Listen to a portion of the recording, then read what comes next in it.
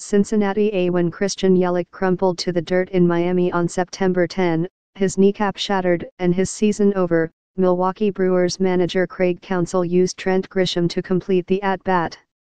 Grisham finished the strikeout, which went on Yelich's record and froze his season average at .329.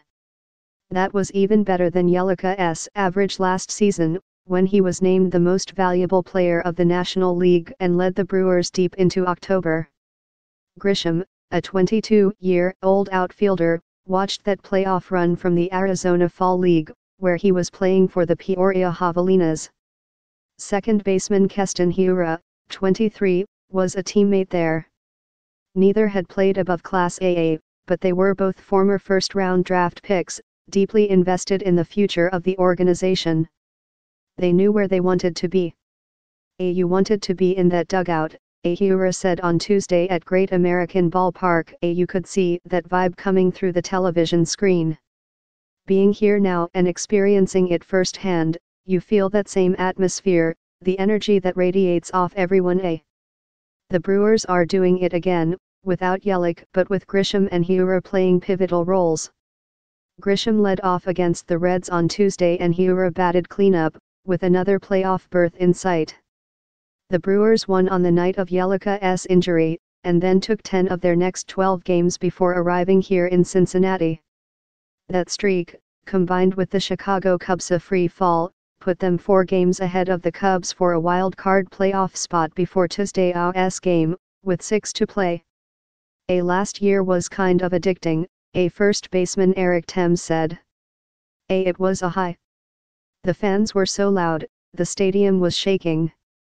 It was a feeling you can't ever dream up until you're actually in it. Now we have that taste, and we want to get back to that. The Brewers are 17-4 in September after going 19-7 for the month last season, before a one-game playoff victory in Chicago on October 1 to win the NL Central title. This time, the Brewers are on track to visit Washington next Tuesday for the NL Wild Card game. But a home game at Miller Park is still possible, and the veterans have told the rookies what to expect. They say it's unbelievable, Grisham said. They close all the windows and the roof, get it as loud as they can in there. I've seen it firsthand how good the fans are. To imagine that in a playoff atmosphere, it's awesome. The Brewers went 4-2 at home last October, but they have never played in the World Series at Miller Park, their home since 2001. They fell one game short last season, losing to the Los Angeles Dodgers in Game 7 of the NL Championship Series. They still have not won a pennant since 1982, but General Manager David Stearns said the near Mississippi had invigorated him. For me, that's the fun part of this whole thing. You get to build it back, he said. Good or bad, you get to run it again. So when you suffer a tough loss and you don't quite reach that pinnacle, you can immediately look forward to what you can do to work toward, ultimately, getting to that stage. While the Brewers had a club record payroll on opening day, more than $120 million, they made just one major addition, catcher Yasmani Grandal, who signed for 1 year and $18.25 million. Grandal has responded with 27 home runs and, somewhat incredibly, became the first Brewer ever to collect 100 non-intentional walks. He has also helped Stearns' biggest July acquisition, starter Jordan Lyles, thrive after a trade from Pittsburgh. Lyles came cheaply, after a 15.00 earned run average in his last 4 starts for the Pirates. I didn't make it out of the first inning one time, Lyles said. It was as bad as it gets. We kind of got off that roller coaster and settled down, and a lot has to do with Yasmani, just trusting in him, letting him control the game. Lyles is 6-1 with a 2.35 ERA in 10 starts for the Brewers, who again are using the expanded September roster to reimagine pitching roles. Though Counsell will not have that same advantage a year from now, rosters will be capped at 28 next September. For now he is leaning on a deep stable of arms as he aggressively seeks the best matchups. The left-hander Brent Suter has made a strong return from Tommy John surgery, and another lefty, Drew Pomerantz, has also been dominant. Pomerantz had a 6.10 ERA in 17 starts for the San Francisco Giants this season, but looked good in a few relief outings before Stearns traded for him. "I've done it before, but it's a little different mindset this time," Pomerantz said. "I am just throwing everything as hard as I can. Shorter outings for starters have allowed them to throw harder, especially Chase Anderson."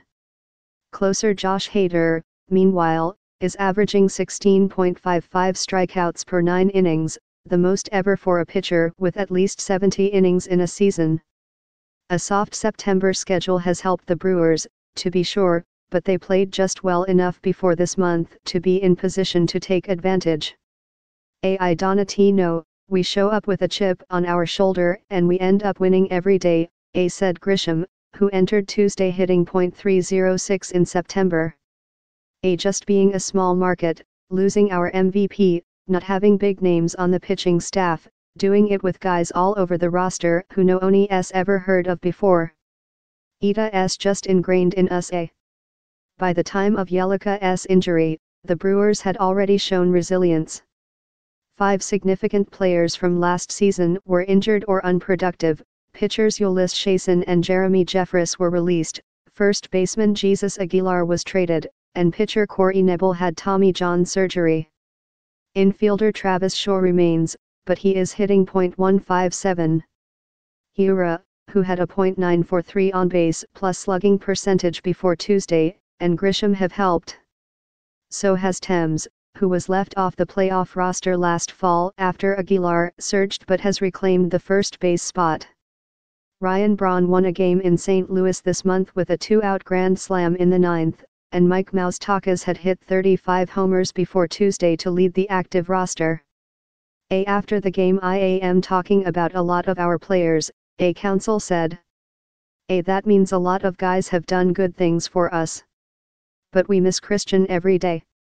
We're not a better team without him. The guy who's played for him, Grisham, has had a fabulous month.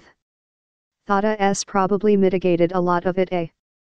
Other teams have withstood a severe September injury. The 1975 Boston Red Sox lost Jim Rice and the 1987 St. Louis Cardinals lost Jack Clark, and both teams made it to Game 7 of the World Series before losing. The modern playoff format is more treacherous, of course, and while Counsell is a student of baseball history, his father worked for the 1982 Brewers. He has not searched for hopeful examples. These Brewers do things their way, and history does not apply. You see it as you've got a game in front of us, why can't we win this one, Counsell said. Why can't we win the next one?